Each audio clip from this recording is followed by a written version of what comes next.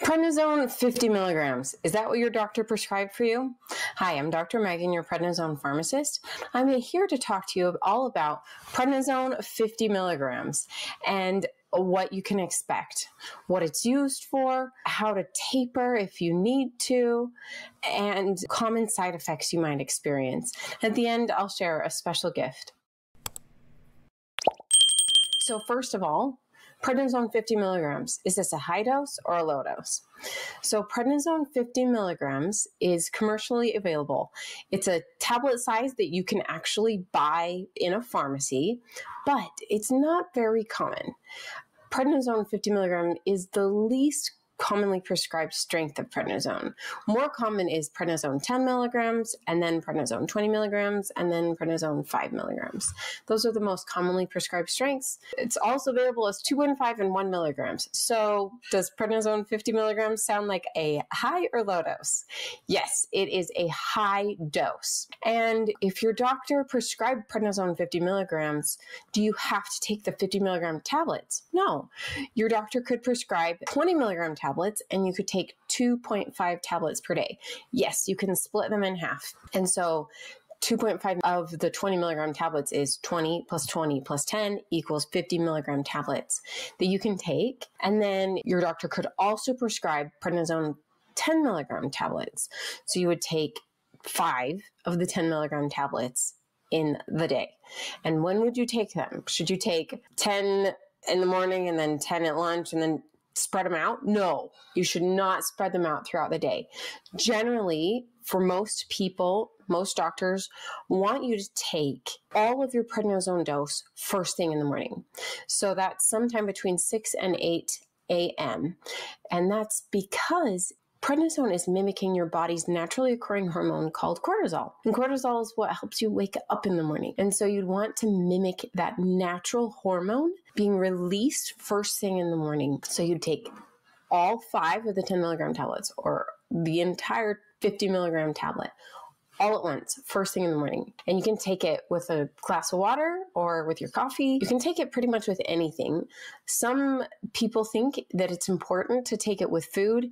The evidence there is a little sketchy, but if you've had issues with stomach upset in the past, GERD or ulcers, then definitely take it with food, but you don't have to take it with food if you haven't had stomach problems in the past. So that's how to take prednisone 50 milligram tablets. Next, do you need to taper prednisone 50 milligrams? So often prednisone 50 milligrams is given as a 5-day supply.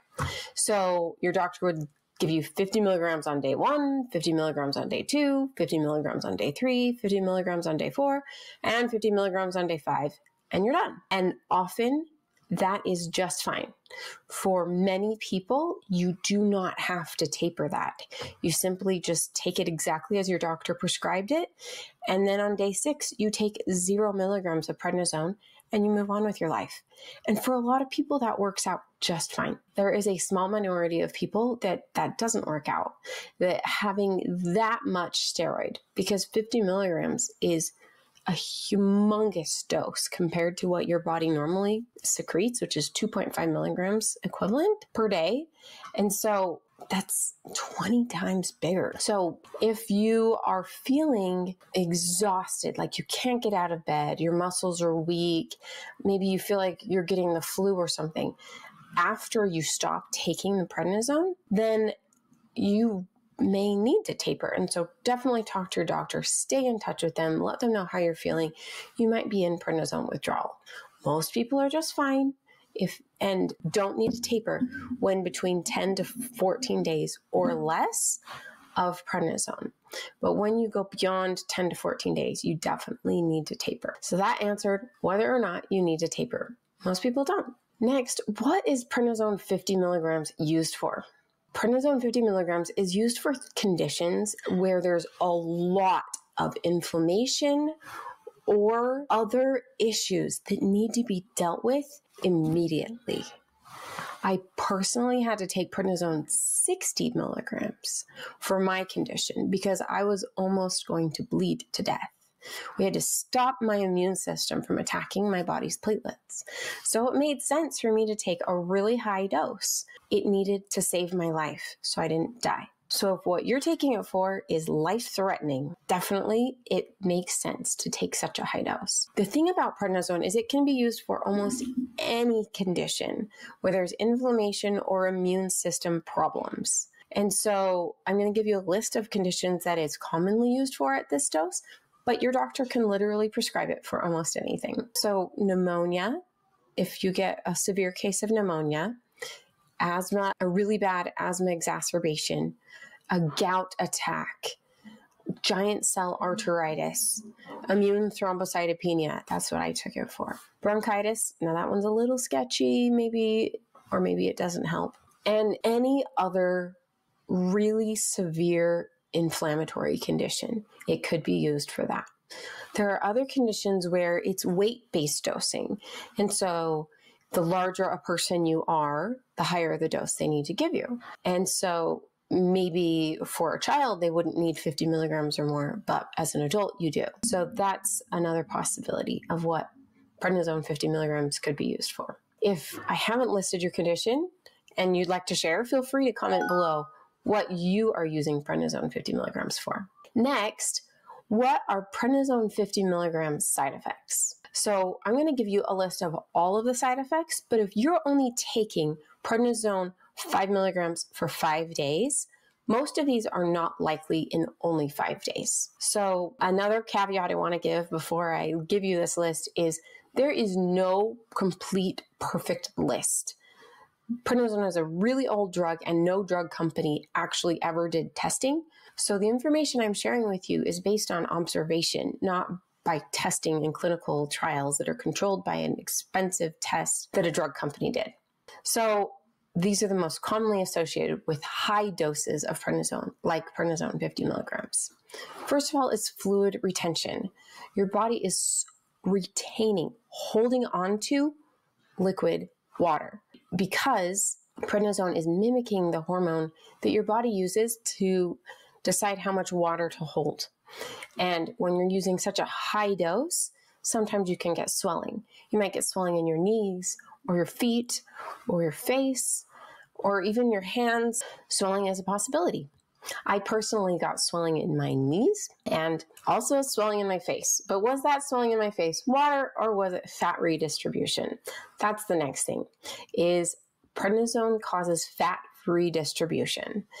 The higher the dose and the longer time you take prednisone, the more likely you are to have the fat redistribution. And that is really flattering. It's called moon face, when your face becomes round like the moon, and that's the fat redistribution. You can also get fat deposits on the back of your neck, and the most flattering one that we all love is on your belly. You can get fat deposited on your belly, making even a man look pregnant. So it's not fun having to take prednisone high doses like this. I definitely understand. I had moon face, the belly, all the things. I did not get the neck thing though, the buffalo hump. So we did fluid retention and then the fat redistribution. Next is hypertension or high blood pressure. This is related to that fluid retention because there's more liquid for your blood to have to pump. Your heart has to pump harder, and that makes your blood pressure higher. And so if you didn't need blood pressure medications before, maybe while you're on prednisone, you will need it. And then the next side effect is related to this, and that's cardiovascular complications. So your heart is beating harder. So you can get heart beating issues. They're called arrhythmias or irregular heartbeats. You can have something as similar as just skipping a few beats to getting full-blown arrhythmias that can be fatal. That is incredibly rare, but a possibility. And anything in between, a heart attack, stroke, those are all possibilities while on high doses of prednisone.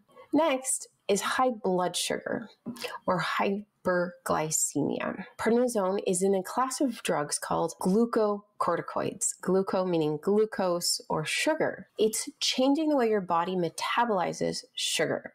And so you hold on to more sugar than you normally would. Your body releases more sugar into your bloodstream than it normally would. And so you get high blood sugar. And this makes perfect sense if we look at your evolution, and the reason your body would normally be secreting high levels of cortisol, which is what prednisone is mimicking, is so that you can survive a terrible situation, whether it's a famine or war or a tiger chasing you. It's to help you survive. And if you were in that situation, you would need the sugar to run away from the tiger to survive the famine. And so we're really grateful to Mother Nature for doing this for us, unless we're taking high doses of prednisone for a non-famine reason, right? And so you need to be really careful about your blood sugars while you're taking prednisone, to not eat foods high in sugars. Next, you can get brain fog and other dementias or anything that makes you feel like, I just am not quite here. Like there's just I don't feel like myself right now. And it can be even more than that. You can get psychiatric disturbances. You can get psychosis and depression. Severe depression is possible while on high doses of prednisone. The higher the dose, the more likely psychosis and depression are. But not everybody gets all of these. And certainly not everybody gets all of the psychotic and mood changes. But you might get a great mood change. You might get really excited and have more energy than you normally would. Some people describe it as feeling 30 years younger and don't need to sleep. And it's a wonderful feeling until it lasts for a long time. And then the insomnia kicks in and you're not able to sleep at night.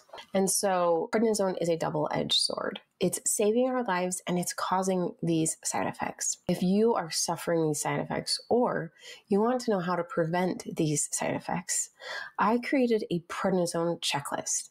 It includes the top side effects and what you can do about them, plus my top tips for how to counteract side effects. If you'd like to get access to this free download, just click the link below, put in your email address, and download it today.